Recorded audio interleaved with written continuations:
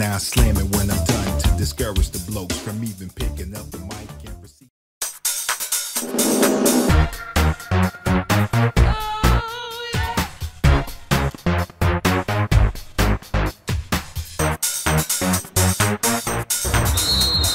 Der Start ist erfolgt und wir schauen einmal hier auf. Natürlich unsere Spitzenrennen, das ist Jessica Lambrach in Schwarz-Rot-Gold. Das ist die Führende und das ist Tine Majus aus dem Bollmanns Cycling-Team Luxemburg auf mit der Nummer 706 auf dem Rücken.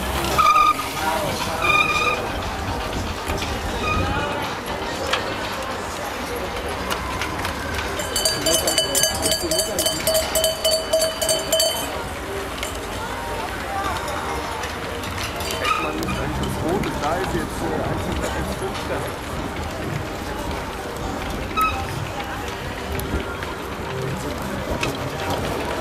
Warten wir, wenn ein Schiff kommt, oder den letzten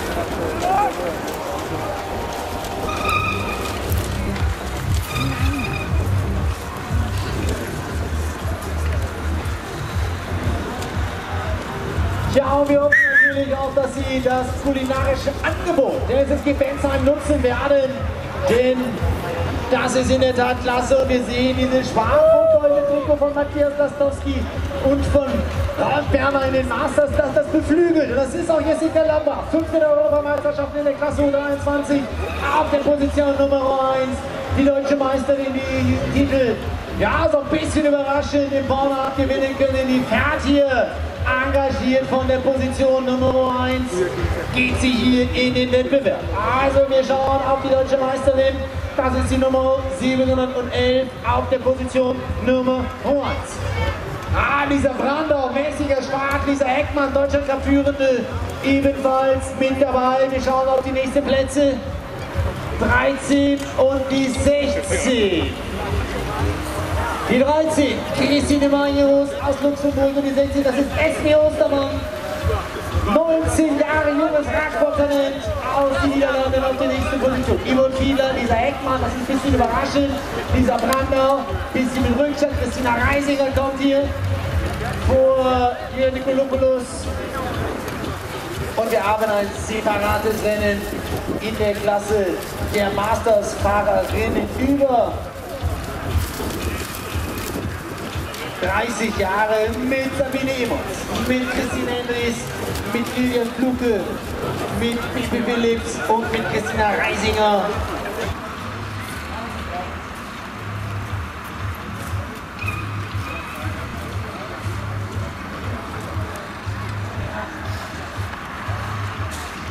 Ja, dann Superstar, was von Beckens ist. Doch nicht der Planer. Die junge Unternehmen, die hier noch 30 Jahre alt ist. Doch ist nicht schöner, also die hat so richtig mal aus Gaspinal Feiern in den Rücken und so richtig in Nackstadt. Da hat man gesehen, dass sie die exzellente Mountainbikerin Ansprüche anmeldet auf die deutsche Meisterschaft. Und wir sind gespannt. Jawohl, die weiterfähige Spitzengruppe ist noch mit beieinander an dieser Brandau. Da habe ich gerade ihren Namen in den Mund genommen. Ihr habt schon wieder Kontakt aufgenommen. Ich stelle Lisa Heckmann vorbei, Jessica Lambrach. Die Werte dieser Saison gebildet hat.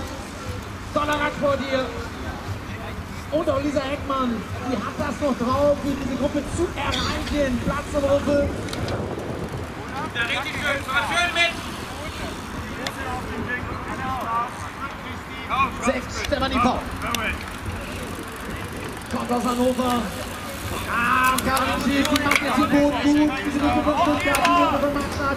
Die zeigt natürlich jetzt hier und die will uns natürlich auch zeigen, dass sie auch eine ist, die aufs Podium mitfahren kann. Das ist die 34, das ist Eda Antonia-Rees, das ist die erste in der Klasse der Juniorinnen. Das ist die Susanne Bachmann, das ist Christine Endres und 21 Jahre jung, kommt aus Singen.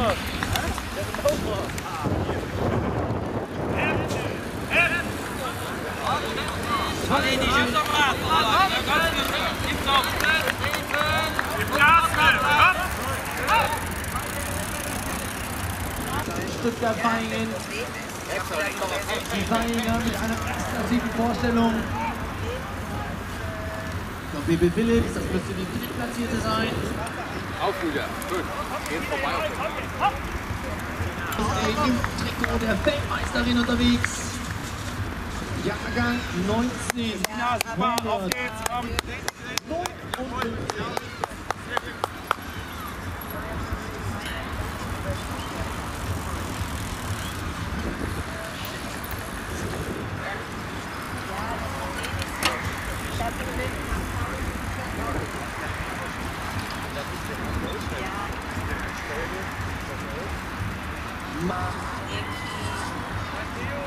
Ja, alle Crosse läuft als mit dem Trikot.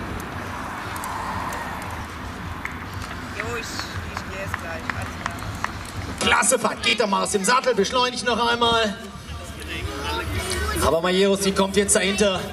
Und Lisa Heckmann mit einer richtig guten Vorstellung auf Platz Nummer 5. Eine gute Leistung der Führenden im Deutschlandcup.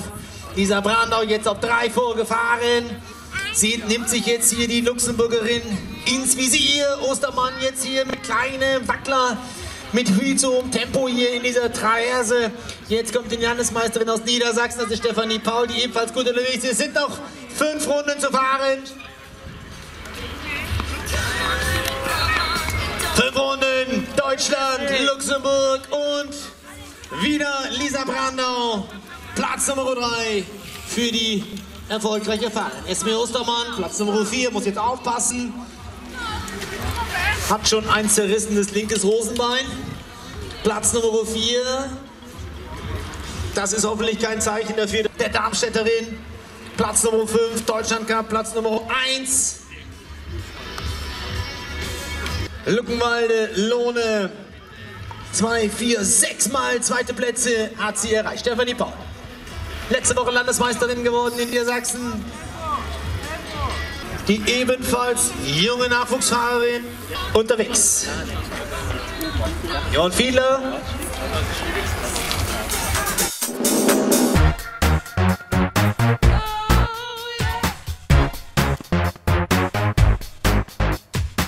Und das ist die erste der Juniorinnen. Das ist Ida Antonia Ries, Nationalmannschaft Luxemburg. Johanna Müller, das ist Christine Endres. Das ist die erste in der Seniorinnenklasse. Und die kommt von der SSG Bensheim. Sonja Ludwig. 5 Runden noch zu fahren. So, erste. Im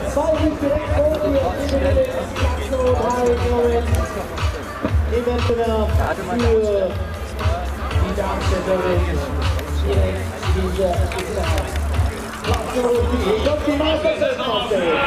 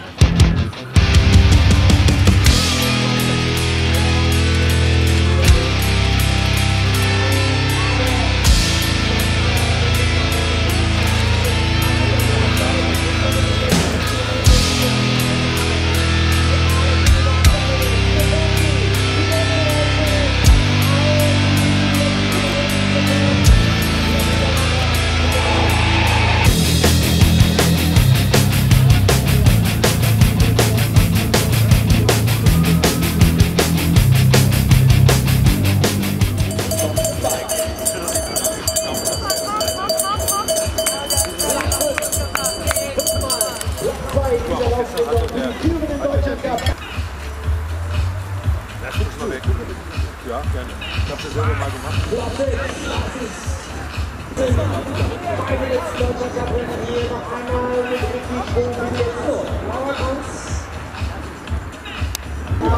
Die wir hier heute haben, die aber leider hier wie langsam die teilweise haben wir aber Eder so Lüderberger, richtig gute Vorstellung. Hier nimmt sich seine Backmann. Das ist eine, die immer Top 10 fährt in diesem Rennen. Wir schauen auf die Spitze. Lisa Brander hat Maß genommen. Und dann mal nach vorne kommt der 20. Der kommt das schon einmal nicht gesehen. Der hat nicht so passiert. Auf den Weg. Wir schauen auf die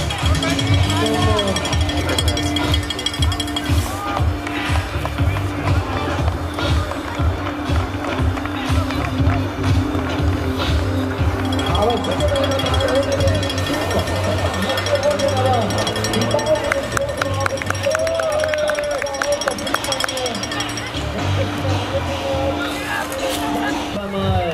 auch ihre technische Klasse zeigt. Christine Majero, Lisa Brander, das Duo auf Platz 2 und auf Platz 3. Aber, auch das muss man ganz klar sagen, auch eine Jessica Landgraf wird natürlich für jeden Fehler bestraft, den es hier gibt. Platz 3, da gibt es eine Positionsverbesserung, wenn ich das richtig sehe. Für den Platz der Weltmeisterin.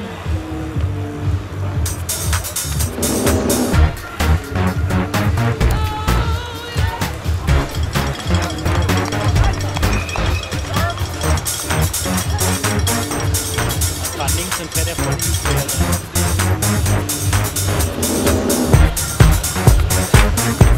Wir hängen auf die 3. Scheint jetzt auch ein bisschen die Taktik hier in den Platz 2 und 3 eine Rolle zu spielen. Brandau liegt jetzt hier auf. Und es ist immer hier die Tempo, aber wie jetzt ist es. Jetzt geht dieser Brandau vorbei. Die deutsche Meisterin auf dem Weg zur 7. Woche. Fragezeichen. Jessica Landgraf kommt aus Bielefeld in Ostwestfalen. Da können sie nicht nur Fußball spielen, da fahren sie auch richtig schnell Rad. Und hier kommt die Verfolgung. Oh, und dieser Brandau, die macht das, was ihr am liebsten liegt, nämlich Tempo von der Spitze.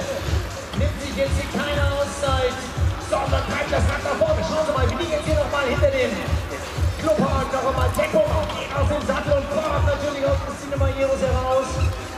Die ist nicht zufrieden mit dem Podiumsplatz Nummer 3 oder 2. Die will auf jeden Fall nochmal die Chance wahrnehmen, um die Spitze hier zu erreichen und natürlich auch nochmal ein Zeichen zu setzen.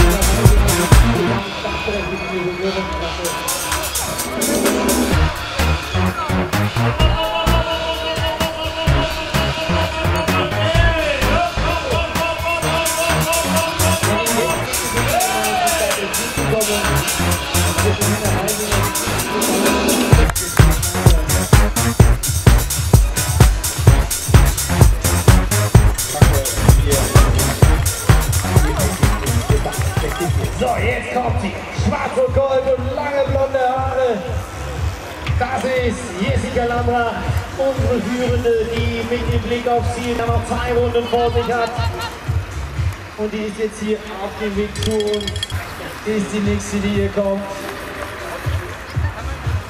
So, also, Klassevorstellung. Christine Ende ist auf Platz Nummer 1 in der Klasse der Mastersfahrerinnen über 41 Jahre. Hier kommt sie, Fahrschauungsunterricht. Geht nochmal, jetzt kommt Lisa Brandau. Das ist das, was sie auszeichnet. Dass sie nämlich noch einmal hier das Messer scharf zwischen die Zähne nimmt, dass sie das Tempo auch auf diesen Stücken noch einmal hochzieht. Schaut mal, wie jetzt hier auf dem Rad arbeitet, den Oberkörper, sich nach vorne treibt, dreht sich noch einmal Leute zu Manius, die jetzt nochmal aus dem Sattel geht, nochmal versucht hier das Tempo aufzunehmen, aber verliert sie jetzt wieder ein paar Meter. Brandau jetzt hier auf einem richtig guten zweiten Platz oder einem sicheren zweiten Platz. Und man sieht hier, wie sie am Lenker fährt.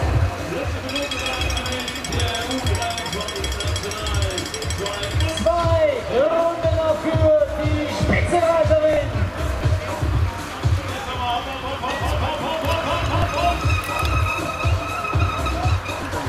Die fährt immer mit hohem Risiko, mit kontrolliertem Risiko. Hier kommt die beste ausländische Fahrerin. Wieder so ein bisschen mit dem Kopf, mit Cinema Heroes.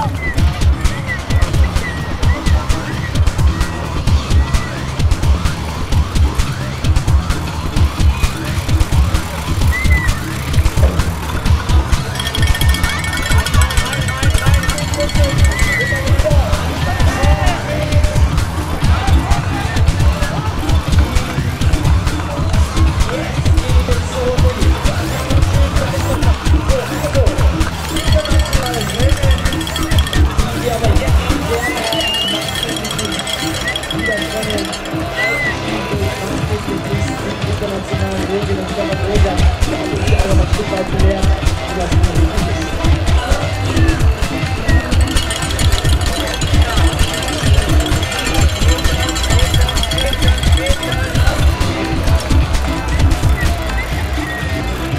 Letzte Runde für das Duo Bensheim und aus den Niederlanden. Das ist Laura Tanz und das ist Stefanie.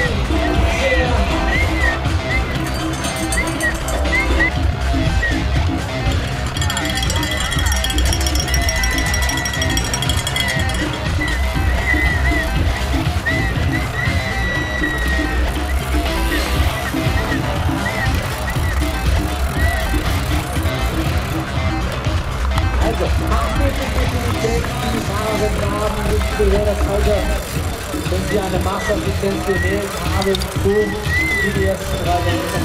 Hier kommt die Tiere in die Runde. Das ist eine saubere Vorstellung.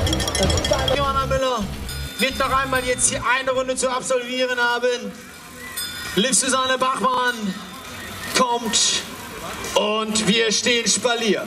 4 Saisonsiege, das war ihre Empfehlung in dieser Saison. 5. Platz bei den Europameisterschaften, Platz Nummer 1 in Bensheim. Hier kommt sie, 20 Jahre jung aus dem Stevens Racing Team. Die Gewinnerin, sie heißt Jessica Lambracht. Klasse Vorstellung. Und die schnellste Rundenzeit mit 6 Minuten 03. Sie ist wieder back. Das hat sie gezeigt, nicht nur in Markstadt und in Vaihingen. Mit ihr ist zu rechnen. Aus Schönheit, hier kommt Lisa Brandau. Und auch Lydia Bernhard ist im Zielschluss. Hat sie es auch geschafft. Das ist Silvia Traut. Und Bettina im Wettbewerb mit ihrer Tochter gemeinsam unterwegs. Coming from Luxemburg. Herzlich willkommen, hier kommt Christine Majeros aus dem Team Bulls Dahlmann Cycling Team, Platz Nummer 3. Fährt für das Giorgiotti Selle Italia Team Niederlande. Kommt aus den Niederlanden, ist die jüngste Teilnehmerin im Rennen der Frauenklasse.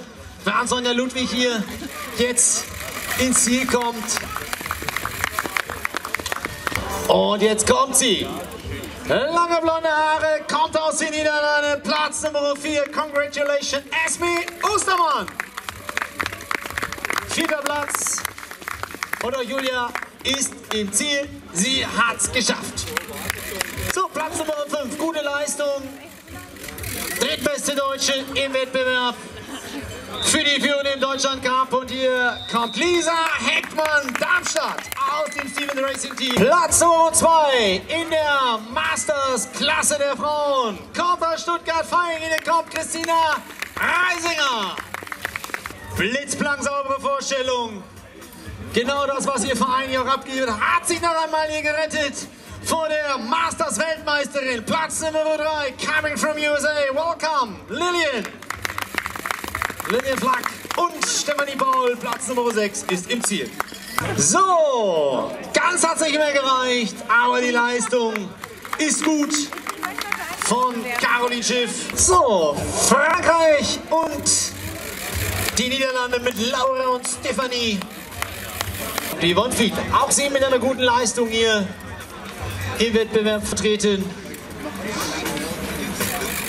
Auch sie werden wir hier weiter im Auge behalten. Die beste der Juniorinnenklasse aus Luxemburg, Nationalmannschaft Luxemburg, Edi Antonia Ries. Wenn man so schnell unterwegs ist und der Konkurrenz hier fast eine halbe Runde abnimmt, dann ist man natürlich diejenige, die hier am Ende vielleicht auch die längste Distanz hinlegen muss. Das macht nichts. Hier kommt Christine Henrys, die Siegerin in der Mastersklasse der Frauen, ausgestattet mit einer Mastersklasse.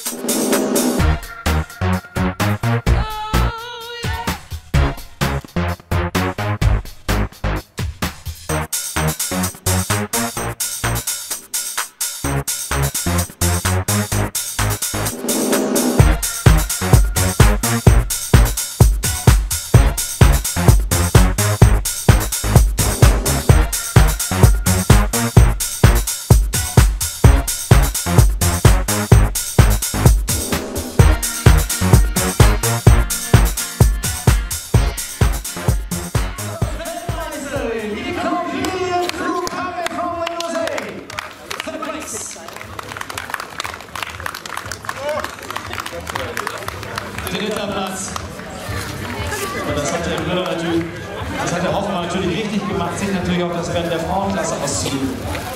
So, zweiter Platz, kommt aus Stuttgart, kommt von der SV Stuttgart Frauen mit einer tollen Besonderheit. Es geht weiter nach oben, Platz 2, Christina Reisinger. Glückwunsch!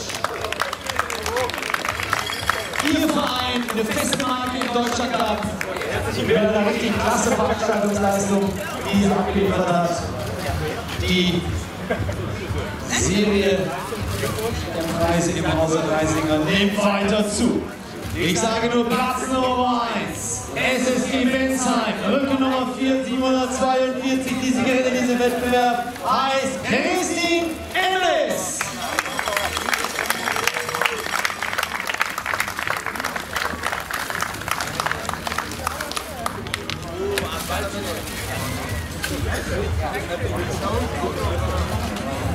Also nochmal, mehr geht ja gar nicht. GGEW, Strom, Gas, Wasser, Energiebewegung, was für ein Leistungssport. Ausbildungs- und Cycling, Platz Nummer 3. Hier kommt Christine Marius.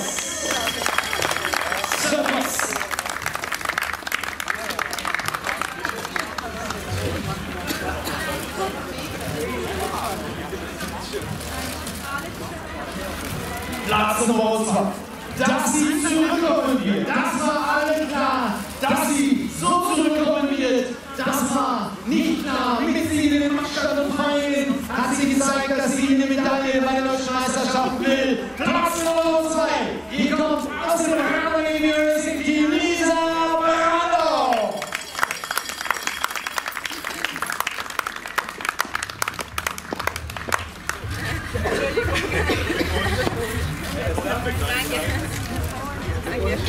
Platz Nummer 1.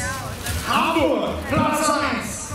Wasser-Senfurt, Platz 1. Kleinmachro, Platz 1. Luckenwalde, Platz 1. Bensheim, Platz Nummer 1. 5. Saison. Wir freuen uns auf die Deutsche Meisterin. Hier kommt Jessica Lammer. Der ist ja gar nichts dran. Der ist ja kein Wahnsinn, ja, Alter. Gleichzeitig mit den Siegerin auf die schnellste Rundezeit gefahren ist. 6 Minuten 30 Sekunden schnellste Rundezeit für die Gesamtsiegerin. Das ist jetzt hier Walter, gehst du mal raus, links? auf der Position. Ja. Die schnellste Runde gibt es noch. Und den Pokal aus dem Hause Sirona.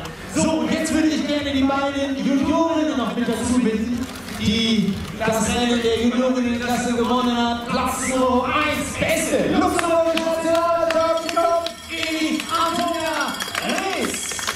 Und Platz Nummer 2 geht an Silvia Frauen, NSV, ebenfalls vor Augen.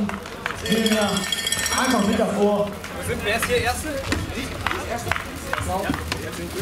Ach, das ist doch viel schöner, wenn sich alle hier zusammen auf dem Foto haben. So soll es denn auch sein. Platz 1, Edeltueris, Nationalmannschaft Luxemburg. Wir werden den Weg hier weiter beobachten. Und auch Silvia Traut. Das sind sie! Silvia Traut von links nach rechts mit Lisa Brandau, Jessica Lammer, Elis und mit Christine Barreros, Luxemburg, Deutschland.